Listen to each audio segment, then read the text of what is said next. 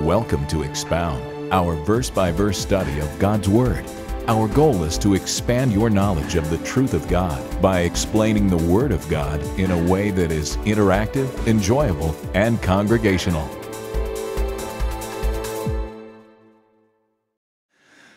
Father, we want to commit the evening into your hands. Pray that you would take away any distractive thoughts, Lord, that would be there.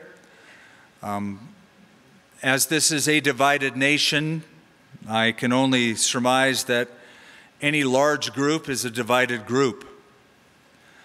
And I don't presume to lecture anybody on political matters, but I do pray, Lord, that we as your ambassadors would be ministers, agents of healing, of love, and of directing people to you, toward you.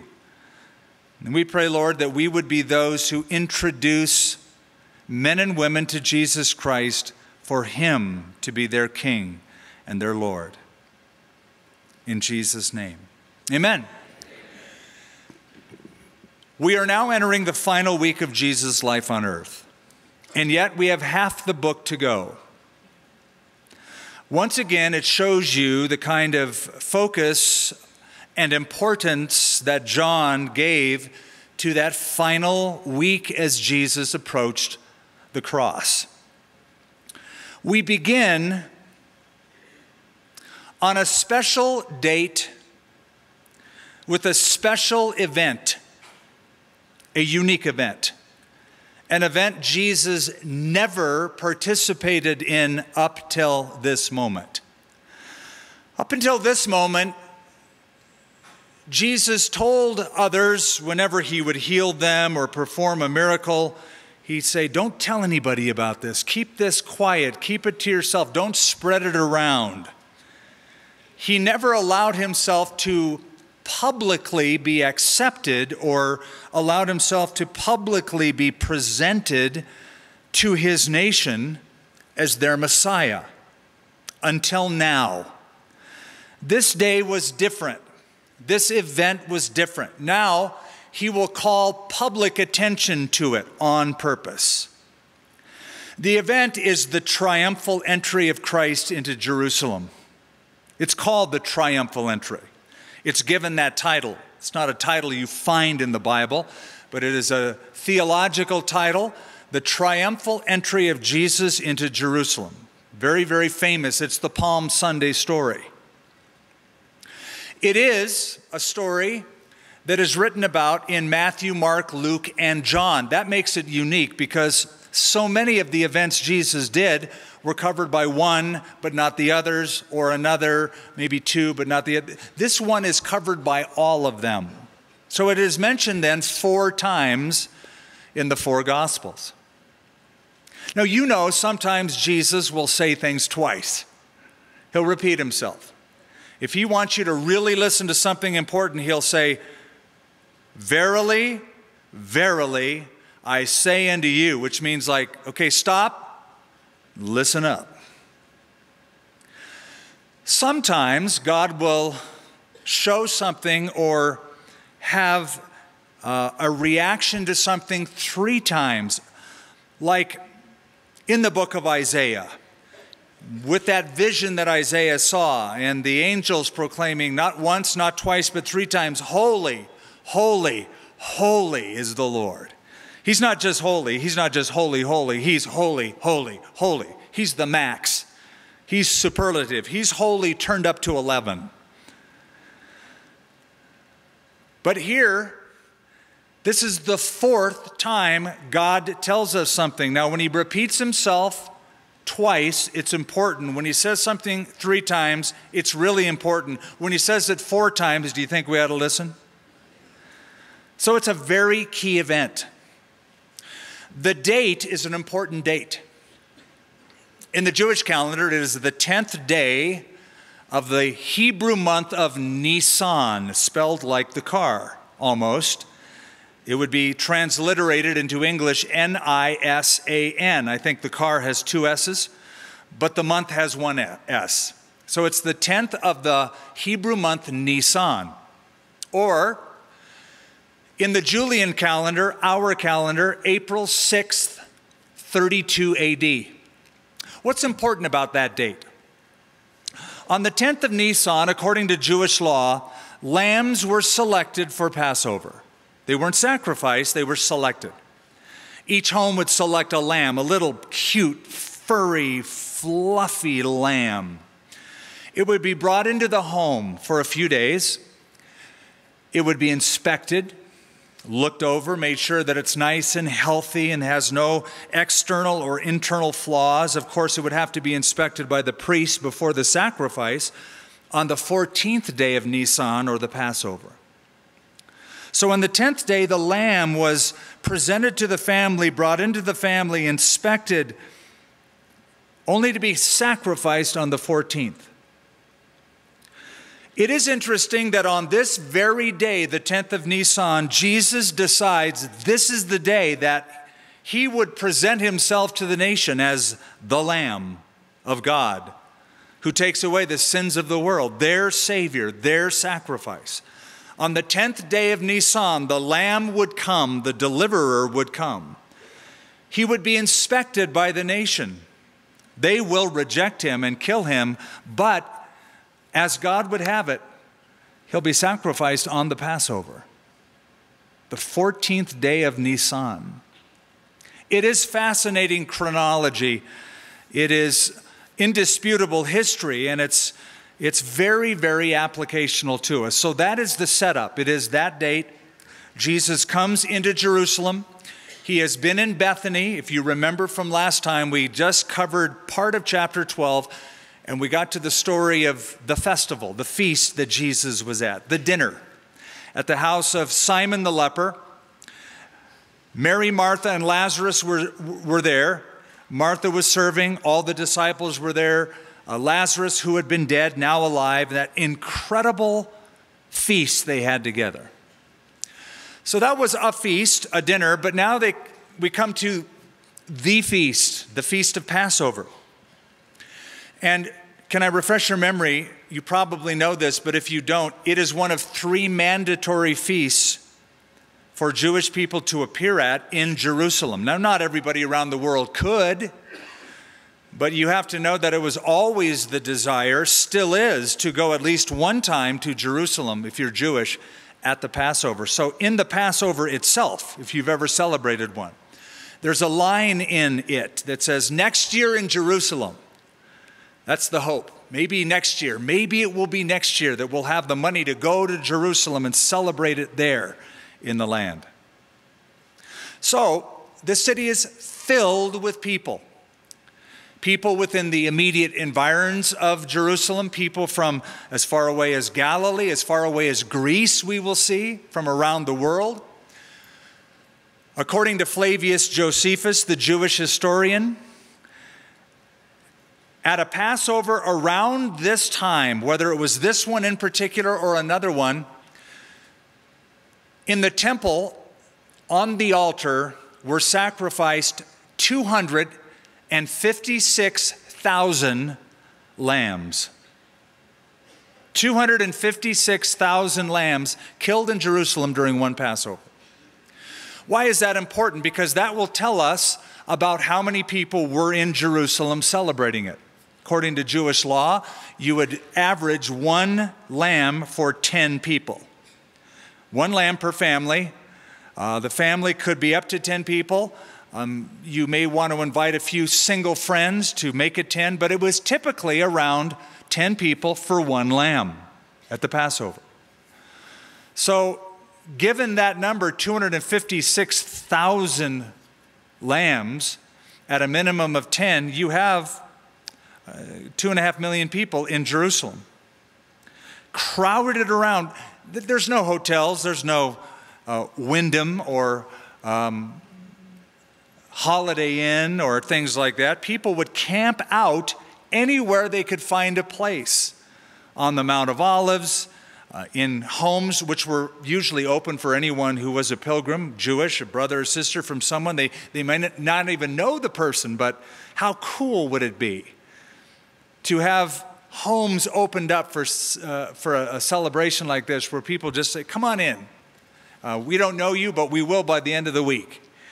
and enjoy our hospitality, enjoy our city, etc. That's the kind of hospitality that went on, but it was a packed, crowded city.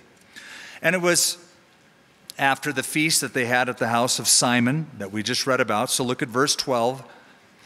The next day, a great multitude that had come to the feast, when they heard that Jesus was coming to Jerusalem, took branches of palm trees and went out to meet him and cried out, Hosanna!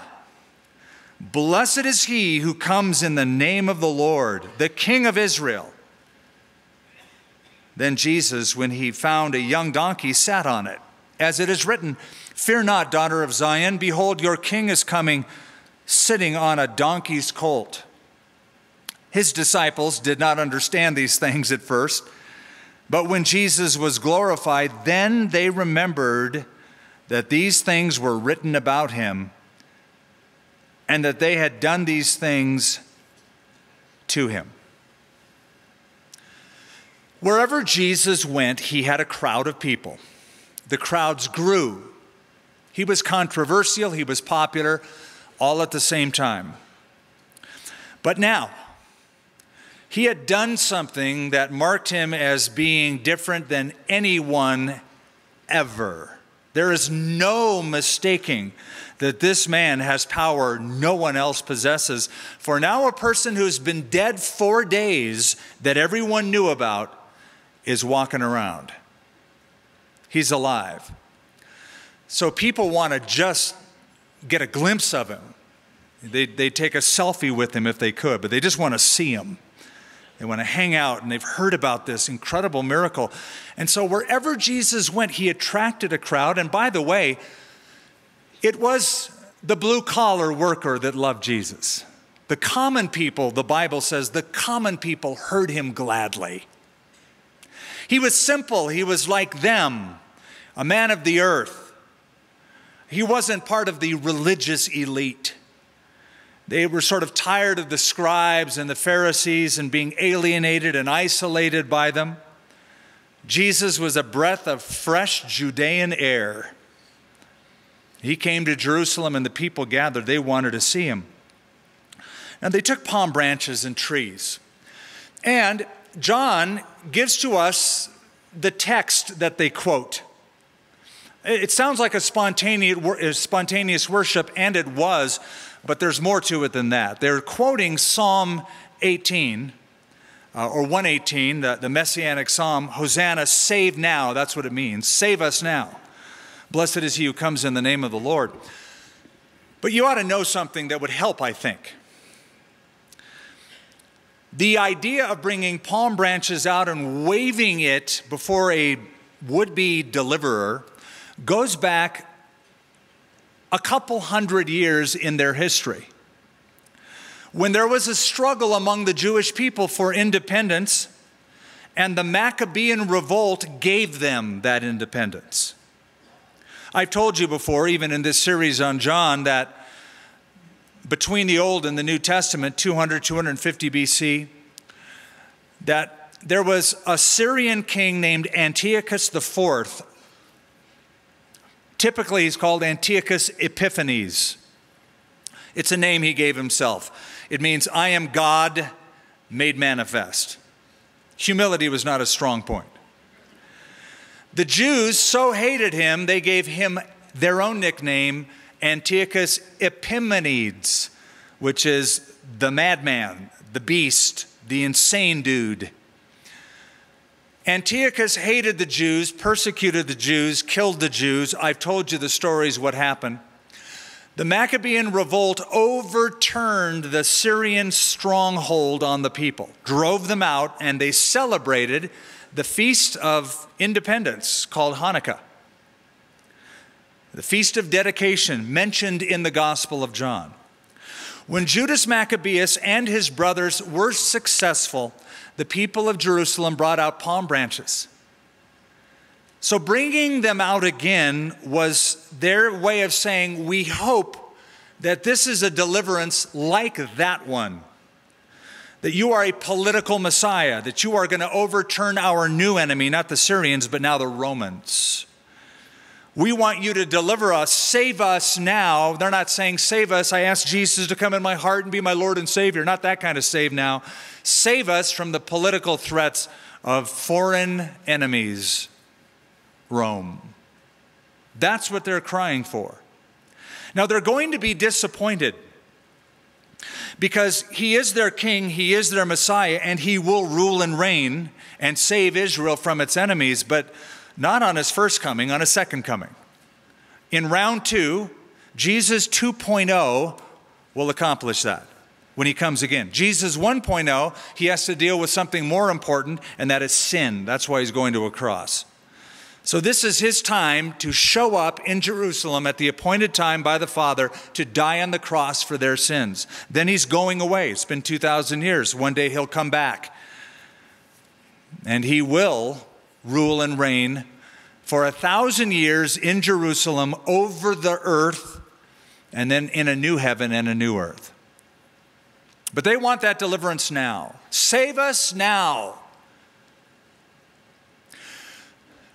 The sad thing, the ironic thing, is many people that are in this crowd welcoming Jesus, shouting at Jesus, saying, Hosanna! You know, we might say, there they are in church, praise the Lord, praise the Lord. Oh yes, we're so excited. In a few days, we'll no doubt be part of the same crowd shouting, crucify him. The people, the crowds will cry that, crucify him, crucify him. Which goes to show you it's always easier to shout with the crowd than to stand at the cross. It's always easier to say, yeah, man, let me just get really excited and shout about Jesus. But when it comes to sacrifice and death and dying to yourself and following Jesus the way he really demands that you follow him, it's like, not so much. Part of this crowd will no doubt be part of that crowd. But right now, tension is high, excitement is high as Jesus comes in. Verse 14 tells us that he's on a donkey. Why is that? Is it because he was tired? Tired of walking, man, I've been walking all day and I just need a rest, get off my feet. Is it that he liked donkey rides? What's the deal? Well, John tells us it's to fulfill a promise from the prophet Zechariah. Zechariah chapter 9, verse 9. It's paraphrased here a little bit, but back in Zechariah, it's rejoice greatly, O daughter of Zion. Shout, daughter of Jerusalem, for your king is coming to you. And that verse is alluded to, and it is quoted here. Zechariah chapter 9, verse 9. The prediction that the Messiah will come to them riding on a donkey. Is that significant, a donkey? Well, yeah, it is significant, not just because it's a part of prophecy, but it's part of history. It's a part of the traditional way kings would approach a city. If a king came to a city bringing terms of peace, he would ride an animal of peace, a donkey. If he was coming as a ruler to subjugate them or to rule and reign over them, he would ride on a horse. So when Jesus comes the first time, he is offering them peace, terms of peace. He is the one and only time he is allowing himself to be publicly seen and preached as their promised Messiah is here and now. When he comes the second time, he will come on a horse. Revelation chapter 19. Don't have to turn there now. You can keep a marker there. You can write a little note in your Bible, look at it later. But Jesus comes in the clouds of heaven the second time to the earth to put an end to the great tribulation period, riding a horse, and it says, and he judges and makes war. He's on a war horse. So, I don't know, I'm not that excited that he's coming to make war, but I'm glad he's coming to take over. But anyway, at this point, he's coming to make peace, terms of peace. Now, verse 16, I'm glad it says this. Boy, am I glad. There's certain verses that, are popular. This probably isn't. This is one of my favorite verses. His disciples did not understand these things at first. But when Jesus was glorified, then they remembered that these things were written about him, and that they had done these things to him. Why is that one of your favorite verses, Skip? I love the fact that it says they didn't get it, because I don't always get it. I'm glad it says of the disciples, these things happen. It was written in the scripture, and the disciples are going, huh? I don't get it. And they won't get it until Jesus is glorified. After the crucifixion, after the resurrection, after all of that, when he's glorified, he's taken back up into heaven, then they'll remember it. I can't tell you how many times I've read through parts of the Bible only to read it again after years of studying it even perhaps. And I'll look and I go, I never saw that there. I didn't quite get it. Now it makes sense. Ever had one of those moments? It's wonderful when you have those moments. The disciples had those moments. And what I love is that it's when Jesus was glorified that they got it. And I believe the more Jesus becomes glorified in your life, the more you'll get his word, his truth. It'll make sense to you. You know, you've got the right heart. You're growing in your faith. You're growing in your relationship with God. He's more and more glorified. It's like, enlightenment is coming. I'm getting it.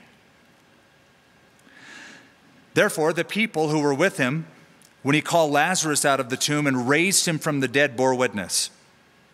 They checked it out. They saw it. They agreed with it. For this reason, the people also met him because they heard that he had done this sign. The Pharisees therefore said among themselves, you see that you are accomplishing nothing. Look, the world has gone after him. Can you hear the frustration in their voices? They're losing the grip of control on the people. They're becoming less popular. Jesus is becoming more popular. They hate that. Their influence is waning. Jesus is growing. And they make a statement, oh, I wish it were true. He said, oh, look, the whole world has gone after him. Boy, do I wish that were true. I wish the world would go after Jesus. He's the only hope for the world. Sadly, the world hasn't gone after him. They've gone away from him. But that's where you and I come in. We can, by our lives, by our message, but by our lives, create a hunger and a thirst. You're the salt of the earth. You know, part of salt's job is to create a thirst. You can create a thirst so that when you're around, people go, man, whatever you got, I want. Give me some of that. You've got peace in this political hurricane. You've got joy. You're not stressed because you believe like God's in control. How did you get there? And hopefully, though the world is gone mad, they may go after him as they see you pursuing him. Okay, so this is the 10th of Nisan, right? This is the triumphal entry. It's called the triumphal entry. I mentioned you'll never find that term in the scripture. I'm going to give it a different term. The tearful entry. Because when Jesus, according to the other Gospels, crested the Mount of Olives and looked at the city, he stopped. And Luke's Gospel, chapter 19, says he stopped and he wept over the city. So he's not like going, wee, donkey ride, yay. He stops. He's their Messiah. It's the 10th of Nisan. The lamb is being presented, but he weeps over it. And he makes one of the most incredible statements that begs a person to find out what he means. In Luke 19, it is recorded. Let me just tell you what it says. He weeps over Jerusalem. And by the way, remember what we read last time in the previous chapter? Jesus at the tomb of Lazarus, the shortest verse in the New Testament, Jesus wept. The second time Jesus weeps is very different. First time at the tomb of Lazarus, he wept silently. His eyes just welled up with tears. But when he saw Jerusalem, he wept audibly. The term is strong. It's a loud, audible, groaning kind of wailing. It would be unmistakable. I'm sure when the disciples saw it, they went, whoa, check out Jesus. Like, what's going on? It's almost like a nervous breakdown. What's going on? I mean, it was that dramatic. And Jesus said this. if you had known, even you, especially in this your day, the things that make for your peace, but they have been hidden from your eyes. For days are coming when your enemies will build an embankment around you and surround you and close you in on every side and level you and your children within you and not leave one stone upon another, because you did not know the time of your visitation. Striking words. I wish you would have known, especially today. But you don't know what this day is, and your enemies are going to destroy you because you didn't know the day of your visitation. What was he speaking about? He was holding the nation accountable that they should have known what day this was. That they should be aware of what was happening. And it wasn't just the 10th of Nisan, the lamb being presented. It was a date predicted in their scripture by the prophet Daniel. And that is what I believe Jesus was referring to. You should have known this date. This is the day of your visitation. Or as the NIV puts it, the day of God coming to you. You say, what did Daniel have to say about this? Well, Daniel was given in chapter 9 a detailed prediction. Daniel, 70 weeks. The angel came and said to Daniel, 70 periods of 7 are determined for your people, the holy city of Jerusalem, to finish the transgression, make an end of sin, anoint the most holy, bring in everlasting righteousness. Know therefore and understand that from the beginning of the commandment to restore and build Jerusalem until, listen to this, Messiah the Prince will be 483 years. It's a wild statement. Now, I'm changing the wording to a modern translation from the New King James, which says 62 sevens and 7 sevens. So 483 years, the modern translation. So listen to what I just said again. The angel comes out of heaven and says, Daniel, dude, I want you to know something. If you want to know when the Messiah is going to come, know this, from the commandment given to restore and rebuild Jerusalem until the Messiah the Prince will be 483 years. What that means is you should be able to find whatever date it was given to restore and build Jerusalem and count 483 years, and you'd show up to the day of Jesus or something happening in the life of Jesus, right? It's exactly right. This so interested the lead detective years ago at Scotland Yard, Sir Robert Anderson, that he wrote a book on it called The Coming Prince. All of his calculations are in it. I won't bore you with them all, but I'll cut to the chase. He took the 483 years given by the prophecy in Daniel 9, discovered that the date in question given to restore and build Jerusalem was given March 14th, 445 BC by the ruler Artaxerxes Longimanus. Okay, good. We have the date. Artaxerxes on March 14th, 445 BC said, Jews, go back home, build the temple under the leadership of King Cyrus. That's a date attested to in history. What that means is that from March 14th, 445 BC, you should be able to go 483 years into the future, and something amazing should be there. So Sir Robert Anderson calculated not just the years, but the days of the years. And 483 years is 173,880 days. You following me? So he counted from March 14th, 445 BC, 173,880 days, and he found what date that was in history, and it happened to be April 6th, 32 AD, the 10th of Nisan, the very day Jesus said, go get me a donkey. I need to fulfill Zechariah 9. I need to come on the exact date as given to the prophet Daniel, something that is in the Jewish scriptures, something that they should be accountable of knowing because it was given to them. It's in their text. It's read in their synagogues. And he came on that date. Now, some of you may be interested in this stuff. Like when I first read this and heard it, it so like amped me up that I read everything I could on it. In fact, I've used this to share with unbelievers for years in secular settings, just to watch them change their thinking about the Bible.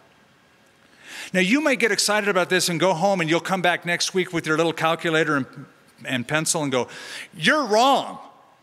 I did the math and it's 176,295 days." And I'll say, "You're wrong.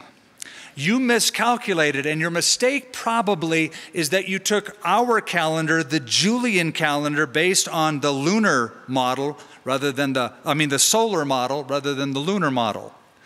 The ancient calendar is a 360-day per year model based on a lunar calendar. The Julian calendar is 365 and a third days. It's a different model. If you calculate with that model, add the necessary leap years to compensate, you too will come up with 173,880 days, starting at March 14th, 445 BC, ending on the exact date Jesus came to Jerusalem, wept over it, and said, "You should have known this day." Now let me ask you a question. Is your God precise or what?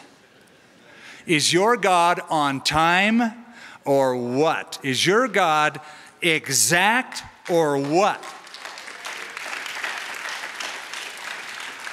Yeah, that's praiseworthy. That's awesome. So if he's that exact, what are you worried about? What on earth do you have to fret about when God is like into it that much? So don't you ever dare say, "God, you're late," or "How could you let this happen?" He knows what he's doing and he's right on time, and he can pull any string he wants to get whatever he wants. So you can chillax when it comes to trusting God. I love this. Now there were certain Greeks among those who came up to worship at the feast. Then they came to Philip, who was from Bethsaida of Galilee, and asked him, saying, "Sir, we wish to see Jesus." Philip came and told Andrew, and in turn Andrew and Philip told Jesus. Okay, John, the author John, is the only gospel author who mentions this little event of some Greeks. We don't even know what they were, who they were, why they were there. Just says certain Greeks. John is the only one who brings it up. But there's a couple of things I want you to notice about this because it's noteworthy. It wouldn't be in your Bibles were it not.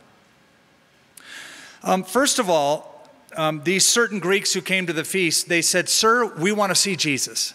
It's a great request. The old King James said, "Sir, we would see Jesus." In pulpits that I have been in, especially like old school, like European pulpits, they will often have a plaque when you get into the pulpit, and the plaque is this verse, "Sir, we would see Jesus." It's a reminder to the preacher, don't preach your opinion, don't preach politics, don't preach you, preach Christ. Sir, the people want to see Jesus. That's the idea. So I love that. Sir, we want to see Jesus. Now, who are these Greeks? Well, we don't know. They could be secular Greeks. They could be there because they were interested. They're traveling through and they're interested in the wisdom that they have heard Jesus is filled with. They heard there's a man from Galilee who has wise thoughts. He does amazing things, but he says amazing things. You ought to hear him. And if you know anything about the Greeks, they love wisdom, right? They love philosophy. They are philosophers, philos sophos. They love wisdom. You may also recall in the book of Acts chapter 17, when Paul goes to Athens, he goes to a place called Areopagus, the hill of Ares, Mars Hill, where the philosophers gathered. And it says, those who were there came only to listen and to hear some new thing. They would just tell each other stories. Go, interesting, wow. They just loved new ideas. Sounds like a college campus. They're there just to hear and discuss something new.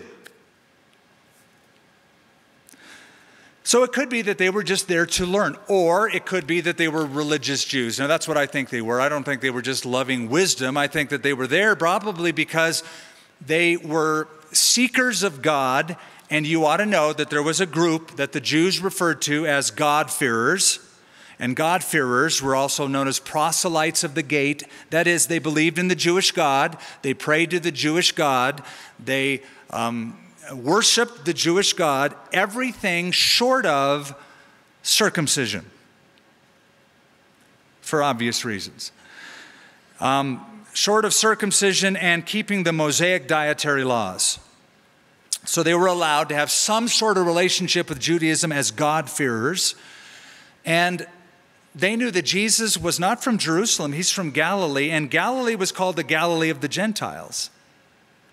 And it's interesting that they came up to Philip. Why Philip? Well, that's a Greek name. The name Philip was the name of Alexander the Great's father, Philip of Macedon. And he was from Bethsaida, which was a very Gentile area in the Decapolis, a Gentile region for Rome and for Greece.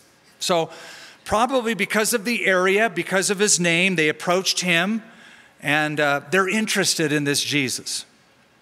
And the reason John includes this is because John wants you to know that God didn't just love the Jewish people, God loved the world. He came to be the Savior of the world. And right here, when the door is closing to Judaism, Jews are rejecting Jesus, a door is opening in the Gentile world, which will be carried out by Peter, but then especially by Paul, as the gospel will go out. So that's probably why John included it in his letter. Sir, we want to see Jesus. But here's what I love. Greeks were known for wisdom. They show up at the end of Jesus' life before the cross. There was another group of wise men who showed up at Jesus' birth. When Jesus was born, wise men from the east showed up seeking Jesus. Where is he who has been born, King of the Jews? Wise men from the east. At Jesus' death, wise men from the west came. It's as if his life and ministry were bookended by people seeking him, non-Jewish people seeking him for some reason. And that is one of the messages that John is trying to get across, that he is the Savior for all, and he's the Savior of the world.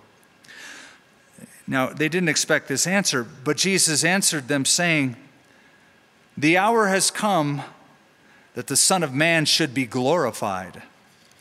Most assuredly, I say to you, unless a grain of wheat falls into the ground and dies, it remains alone. But if it dies, it will produce much grain. He who loves his own life will lose it. He who hates his life in this world will keep it for eternal life. If anyone serves me, let him follow me. And where I am, there my servant will be also. If anyone serves me, him my Father will honor." Why does Jesus give an answer about kernels of wheat being put in the ground? Why doesn't he quote the Old Testament? Why didn't he say, let me show you who I am from the prophecies? Because he's dealing with Greeks. It's an answer that's going to go from the disciples back to the Greeks. So he talks about, unless a kernel of wheat falls into the ground and dies, it abides alone.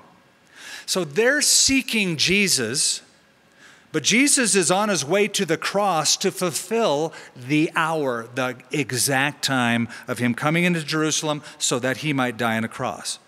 So if you're seeking him, that's where he is going. And you might be seeking Jesus, but by doing this, Jesus is seeking the whole world. You see, if you take a kernel of wheat in your hand and you look at it, it looks pretty insignificant, it looks small, and it looks powerless. It looks dead. It's lifeless. But then you take that little kernel of wheat and you bury it in the ground. You entomb it.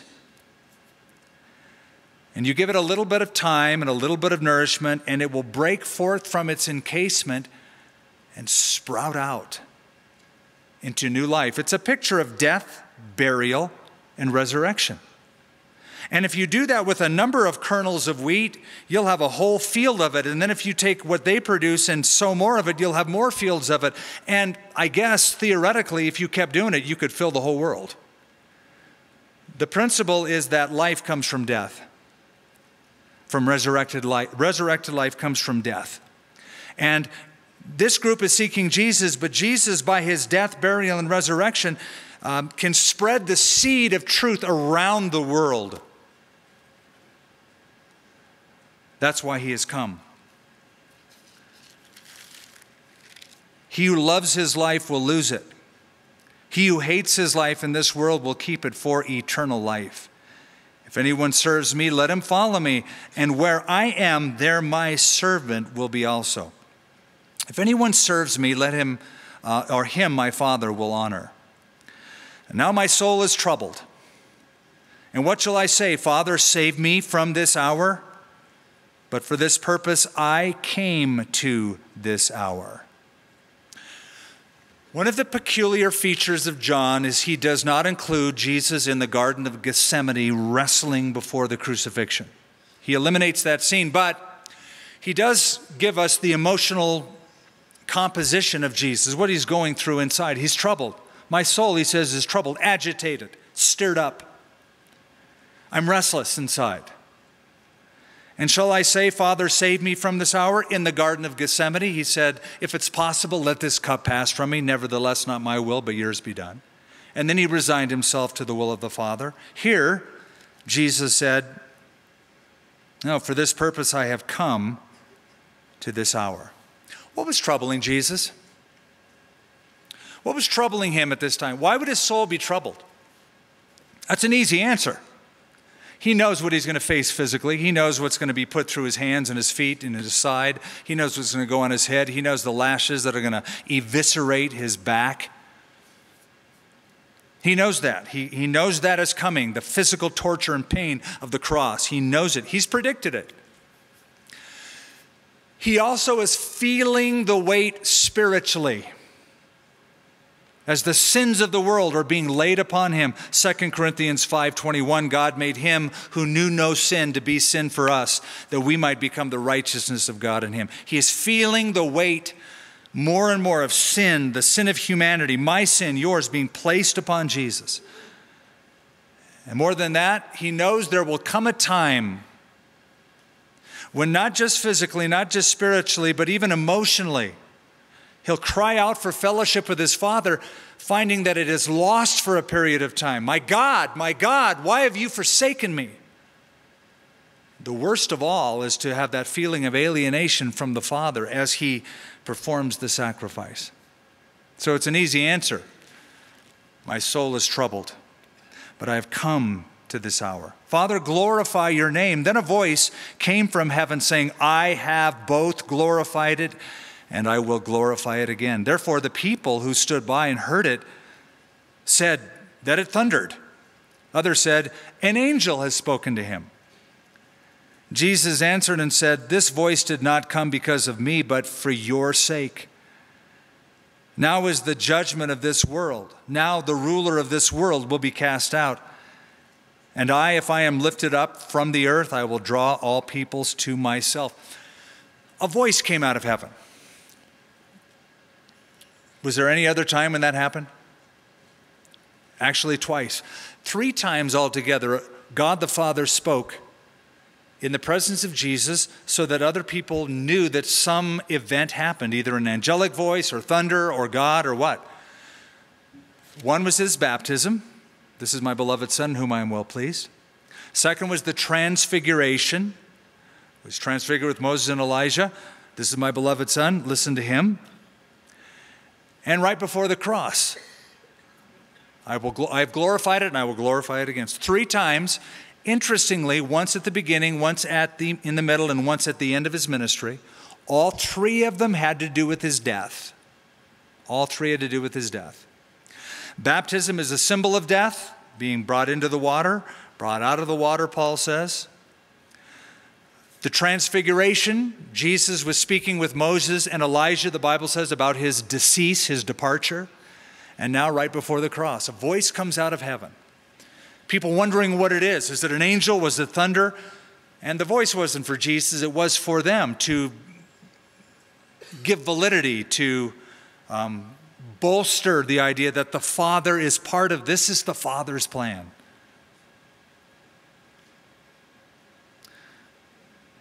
Look at verse 31 and 32.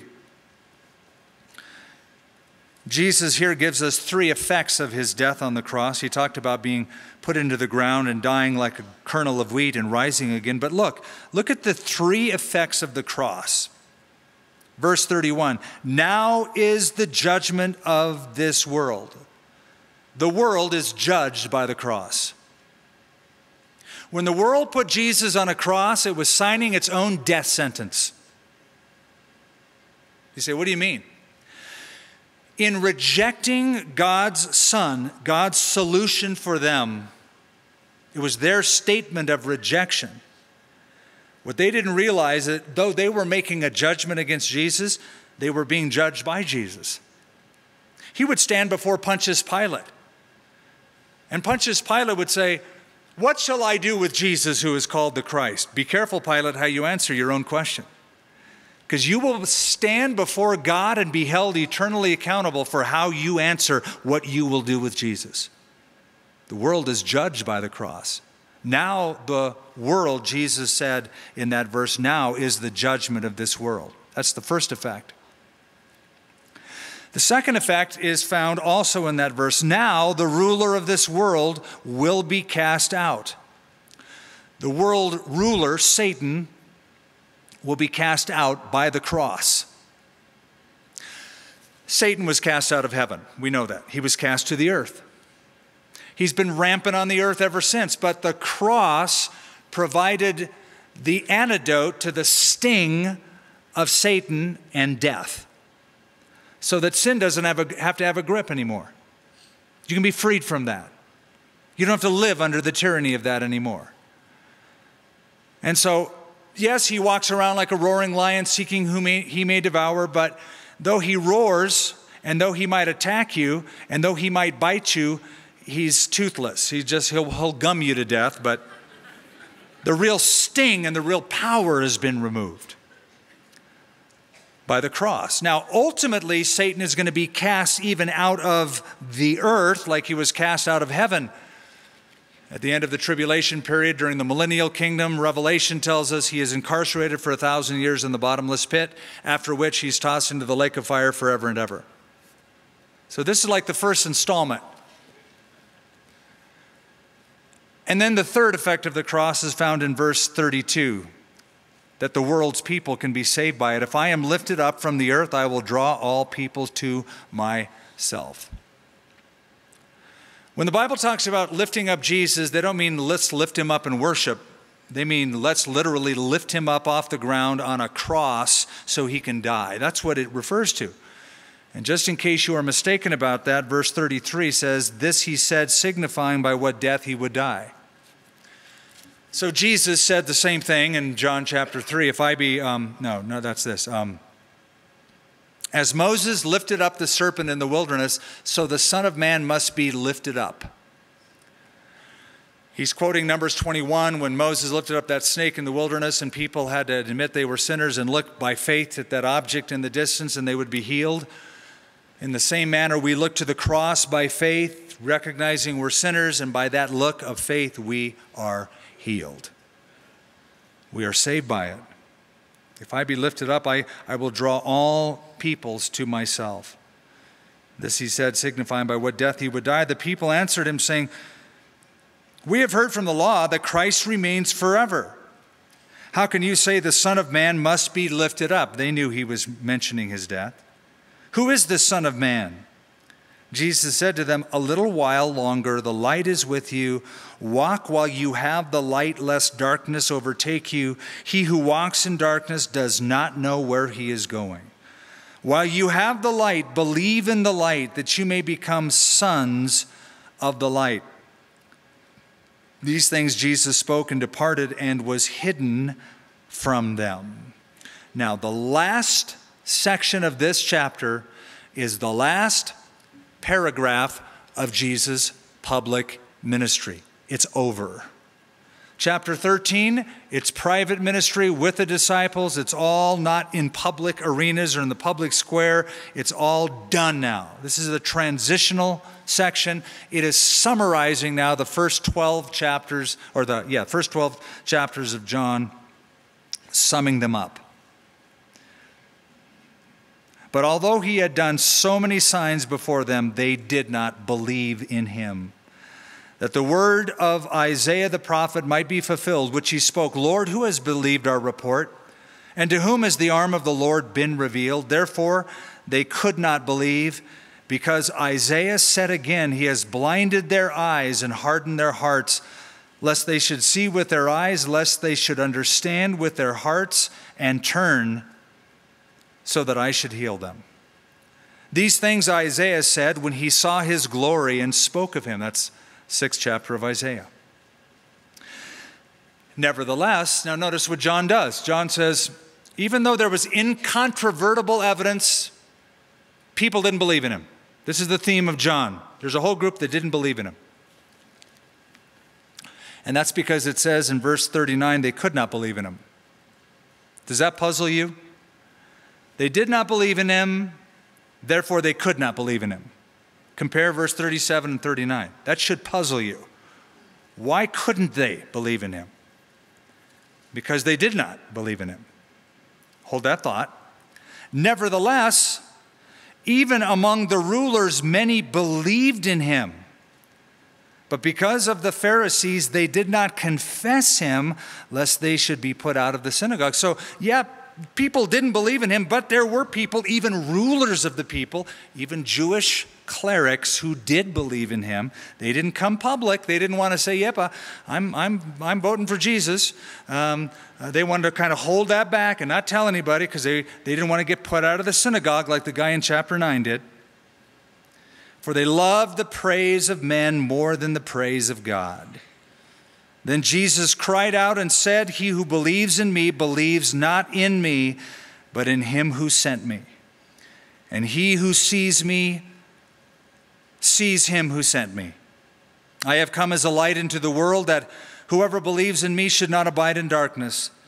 If anyone hears my words and does not believe, I do not judge him, for I did not come to judge the world, but to save the world. Please keep in mind, there are two comings. He's speaking only of the first coming here. When he comes the second time, he will judge. But he did not come the first time to judge. He who rejects me and does not receive my words has that which judges him. The word which I have spoken will judge him in the last day. For I have not spoken on my own authority, but the Father who sent me gave a command, what I should say and what I should speak. And I know that his command is everlasting life. Therefore, whatever I speak, just as the Father has told me, so I speak. Now, I wanted to finish out the chapter and leave you hanging, because I'm good at that, and I do that every week pretty much. But I wanted you to, and I'll go back and tie a few thoughts before we get into this private ministry of Jesus with his disciples. What I wanted to leave you with is this. John wants you to know that there's people who believe and there's people who don't. Still today, there's people who believe and people who don't. So don't be surprised when there's unbelievers, and we believers are the minority in a world of unbelievers. Some believe, some don't. But what I want you to think about is they didn't believe, therefore they couldn't believe. How do you go from I won't to I can't? How do you go there? And what is the solution? What is the antidote to that? There is an answer for it, but I won't give it to you this week, because we wouldn't have enough time. It'll take a little time, and I want to get into it as we get into now the private ministry of Jesus. Fair enough? Father, thank you for your word. Thank you for the truths and the commandments, and for the love of our Savior, knowing that he, as a kernel of wheat, would be dead and planted in a ground, in a tomb, in an encasement.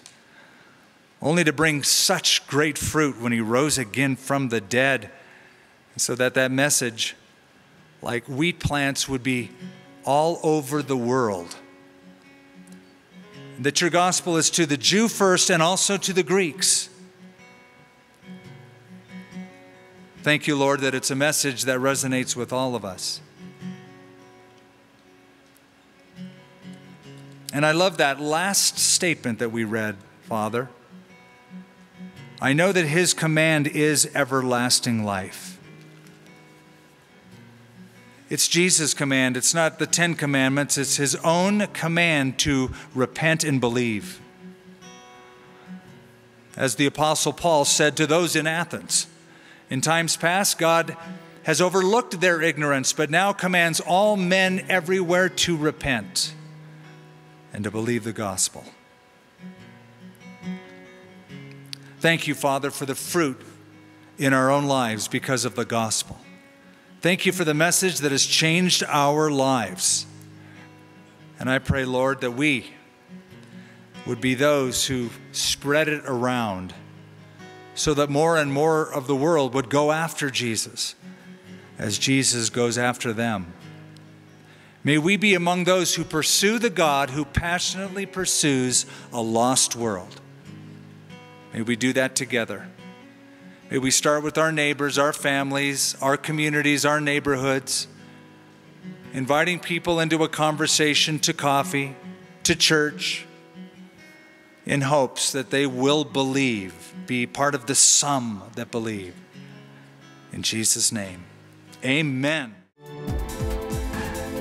If you've missed any of our Expound studies, all of our services and resources are available at expoundabq.org.